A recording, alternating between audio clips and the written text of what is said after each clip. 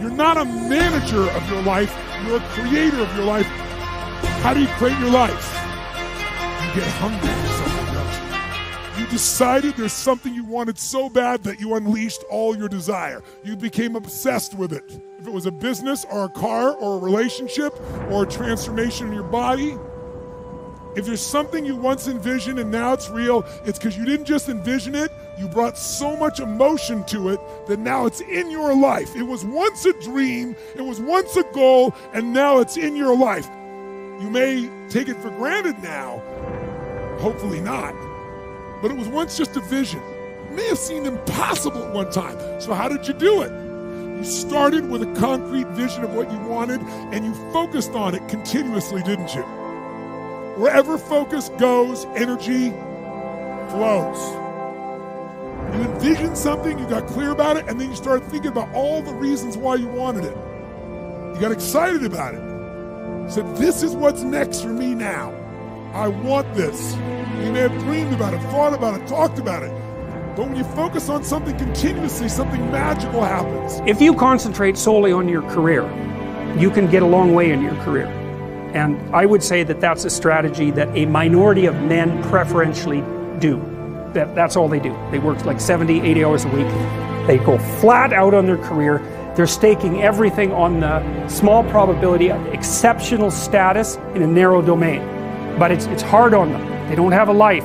It's very difficult for them to have a family. They don't know how to take any leisure activity. Like, they get very one-dimensional. Now, it may be that that unidimensionality is the price you have to pay to be exceptional at one thing, right? Because if you're going to be something like a genius-level mathematician, and you want to do that or a scientist, say, it's like you're in your lab all the time, you're working 70 hours a week or 80 hours a week, you're smart, you're dedicated, you're unidimensional, and that's how you get to beat all the other people who are doing that. It's the only way.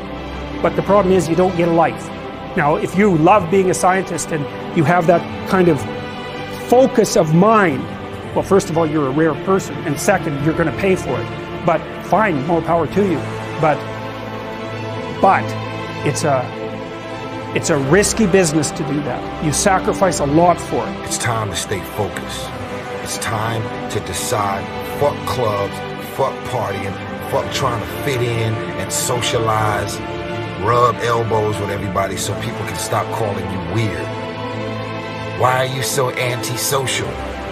Because I'm trying to get it. Why are you staying on the basketball court so much? Because I'm trying to get it. Why are you out there practicing in the hot sun when ain't nobody else out there? Because I'm trying to get it. Why are you not clubbing? Like, every time I text you and invite you to go do something fun and cool, you always studying. Because I'm trying to get it. These clubs, these parties, all this shit ain't going nowhere. The more weird you are is a reflection of how committed you are to focusing on your shit, molding and shaping and developing your ideas and your craft so that when it's time for you to make your rounds, you gonna fly. You still got work to do. Stay on that basketball court. Stay on that football field. Fuck all the homies texting and calling and trying to make you feel bad about being so focused. It's grind season, homie. It's not about today. It's about the future. You do the work now. Do the work now. And all of the shit that you could ever want to do for your family, your kids, your loved ones, it's all going to be on a whole nother stratosphere.